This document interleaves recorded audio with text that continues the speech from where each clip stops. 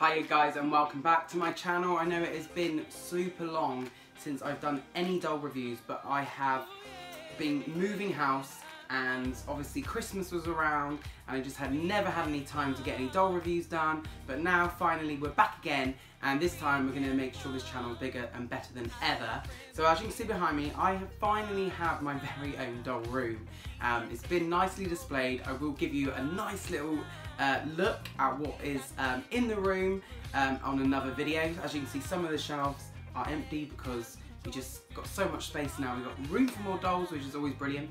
I've also changed the name of this channel to DAJ Dude with Dolls. Dude with Dolls? Dude with Dolls? Dude with Dolls. Let's try that again. So anyway guys, so welcome to the brand new channel, and yeah, so today I am going to be doing a review on the brand new Disney dolls from the Disney store, the classic dolls. So I'm really excited that they've actually released these. So we've got Meg from Hercules. Really excited, guys. So guys, that is what we are going to do. I'm going to unbox them and I'm going to give you a nice close-up review. Okay guys, so what I am going to do is I'm going to start off with Meg from Hercules. So let's get her out of the box. Ta-da! Okay guys, so here is Meg from Hercules. So can I just say as well, while I was unboxing, sorry, getting in the way now. While I was unboxing, I just found out these boxes were super easy to remove the doll. They were just in coloured bands. That was it. There was no twisting or turning. It was so easy. I didn't even need to use scissors. Anyway, let's get on with the doll. So this doll is absolutely amazing. The quality and detail is brilliant. The only negative I have got right now is this. I don't know if you can see, but I am covered in glitter from this dress. Yeah, Disney store. The glitter, it might look good, but to touch, it's all over the place. So we're not keen on that. But anyway, let me just talk about the doll in general. At first, because of the glitter, I was actually going to get rid of the actual dress and put on maybe one of the 90s dresses. But if I'm being honest, other than the glitter, the dress is actually really nice and doesn't look as papery, I would have called it, as it did on the online Disney store pictures. Anyway, the doll, so the dress is okay. It's not too bad. It's just the glitter ruins it really. I think it would have been better without glitter completely. Anyway, I'm going to give you a really close up of Meg's face. Here we can focus on the face. That's better. So as you can see, here is Meg's gorgeous detailed face. She has the eyebrows, you know, that are a bit funky.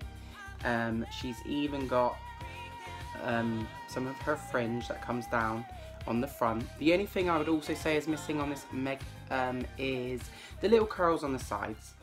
But we can manage without that. It's not too much of a big deal, but obviously, you know, we all know Meg has little ringlets on either side.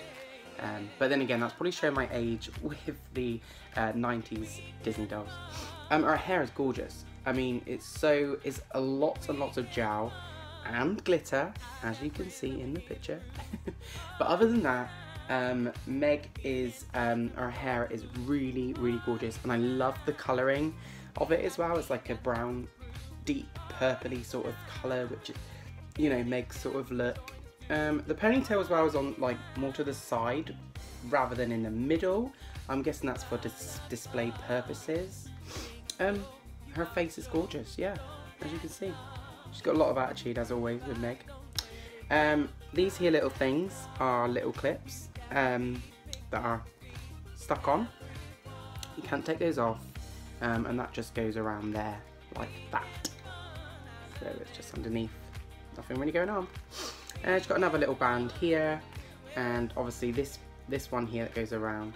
Again, you know, if you're a 90s Disney collector, you will remember the amazing quality in the dress, which this was a separate piece, and I think the dress would come up as well and you could change the styles. But these are basic Disney dolls, and if anything, these were probably more I bet the 90s ones were more expensive back in the day, I reckon. But the face on the Disney Store one is 10 times better than the Mattel 90s dolls. That's what I have to say. Okay, so just showing you underneath, no nudity guys, because we have pants and they are moulded on pants. We've also got bendable and snap at the knees for articulation. And one of the best things that everyone is really, really loving that Megera has got is the little sandal shoes. So that's cool, we like that. Which goes totally with her look. And you see there, little shoes, cool.